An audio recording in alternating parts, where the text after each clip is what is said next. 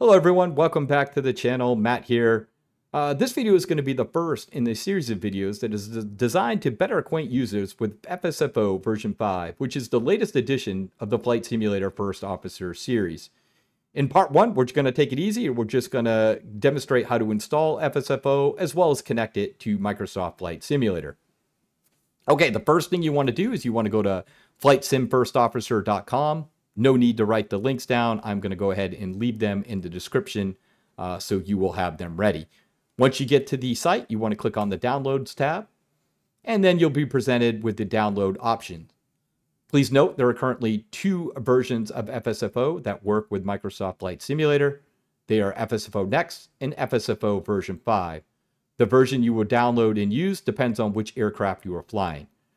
For every aircraft except the Phoenix A320 and PMDG 737, you will continue to use FSFO Next. For the Phoenix A320 and PMDG 737, you have the option to use FSFO version 5, which again is the latest version. Please keep checking back to this website as I adapt FSFO Next profiles to work with version 5. I will list them here. Note that both versions require FSU IPC7, which is an application developers use to communicate with Microsoft Flight Simulator. Also note this number right here, version 7.4.1. This tells which version currently works with FSFO. It is not recommended that you upgrade until this number right here changes, because it may not work with the current version of FSFO. Okay, what we'll do now is we'll go ahead after we download version 5. Again, there'll be links here once we go live, which will happen here hopefully within the next 24 hours. Click on your link here and you download FSFO version 5. Once we download it, we would click on download FSU IPC 7. Again, make sure you download the top link. This version works with Microsoft Flight Simulator. These versions do not. They work for legacy ESP platforms like P3D and FSX. Again, note the version 7.4.1, we discussed this earlier, so we know that this version will work with FSFO. What we want to do then is we want to click on the link, and we would click keep the file. Since I've already downloaded it, there's no need to do so again. So once the FSFO is downloaded, it will download and install underscore fsupc7.zip. You would right click on it and you would go to extract all. A folder giving you the option to where to extract it to will appear. Just extract it to the directory that it's installed in. And then what will happen is it will extract it and then auto open. You are then looking for the install underscore fsuipc7.exe. I already have it moved over to the desktop for expedience. What you would then do is right click on it and you would run it as an administrator. You will be presented with a publisher unknown warning dialog box. Essentially what this is every application that's not registered in the Microsoft Store shows up as an unknown publisher. Go ahead and click yes. You may not or may not get the next dialog box. It depends if you already have FSU IPC7 installed. If you do, you will have to uninstall it first, so you would just click OK. Then you'll be presented with the uninstall option. You'll click uninstall. And then this is what the option everybody will get. It will ask you to install FSU or welcome you to install FSU IPC7, which case we will click next. We will agree to the license. And then please ensure that we have WASM enabled. That's the big one right here, guys. WASM is essentially the utility that allows FSFO to read the current state of the system as well as set them. I also like to have AutoStar FSU IPC7 with Microsoft Flight Simulator enabled because I use add-on linker. So add-on linker automatically starts Microsoft Flight Simulator, and then FSU IPC would automatically start every time Microsoft Flight Simulator starts. You do not need the documentation or the extras. So this one is mandatory. I do recommend this one. These ones are entirely up to you. Then we're going to click next. And I'm going to install it into my Microsoft Flight Simulator utilities directory. I do always recommend you install software outside of your program files directory, but that is up to you. We will then click install, click OK, And if you have a key for FSU IPC 7, you can enter it here. However, it is also free to use, so you can also hit skip. Yes, I want to add it, shortcut to my desktop. And there you go. That is how you install FSU IPC 7. It can all be done within a matter of minutes. So next, with FSU IPC 7 installed, we're going to install FSFO version 5. All right, to install FSFO version 5, again, we are going to right-click on the exe, go to Run as Administrator. The same publisher dialog warning will show up. We're going to click Yes. Again, to the welcome screen, accept the license, which essentially says you won't give your key away or let other people use it. Click Next.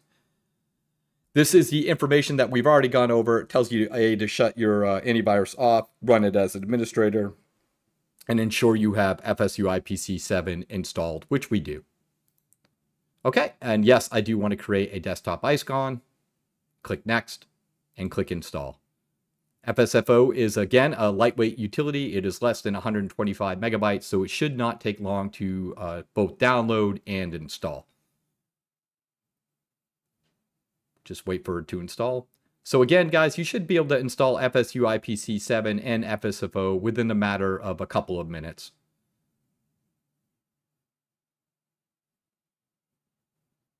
Click Next. And I do, no, we're not going to launch it just yet. I'm going to click Finish. And then there are a couple errors that we want to, potential errors we want to discuss. So one error you could potentially get is missing .NET framework. If you happen to see this error, it's not a big deal. All you have to do is go to the .NET Microsoft website, and you want to look for the top package, right, which is 6.0.417. This number could be different depending on when you go to the web page. Just make sure you download the one in the top right corner. Look for Windows if you're using the Windows operating system, and then download the 64-bit operating system. If you're using Microsoft Flight Simulator, you have a 64-bit operating system. So then you would just download this, and you would run the exe to install the Microsoft.NET 6 framework. Again, this is the Microsoft's newest framework, so if you haven't had a Windows update in a while, you could potentially be missing that framework. Not a big deal. If you run into any problems with that, just let us know, and we'll be sure to get you set up. The second potential error you could get is when you open your form, it could look a little distorted like this. Pretty easy fix to this. What you will do is you will go to your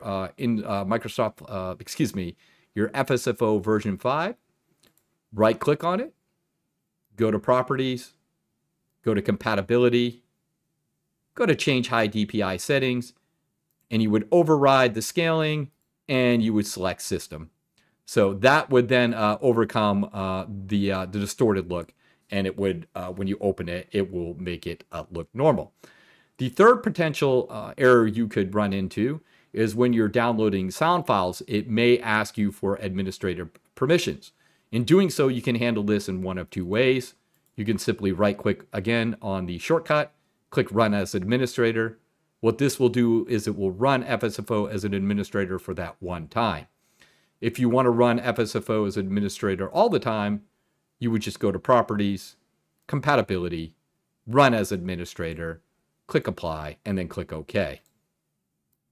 Again, running as an administrator is not as important as it was for FSFO Next, as now instead of writing to its own directory, FSFO now writes to your directory, your document, so which doesn't require elevated permission. So it creates its FSFO _ version 5 directory, and this is where it contains all of its data, which is also useful. You can just, when there's an update to FSFO, you can just install over the top of it because it no longer touches any of the data within your documents folder.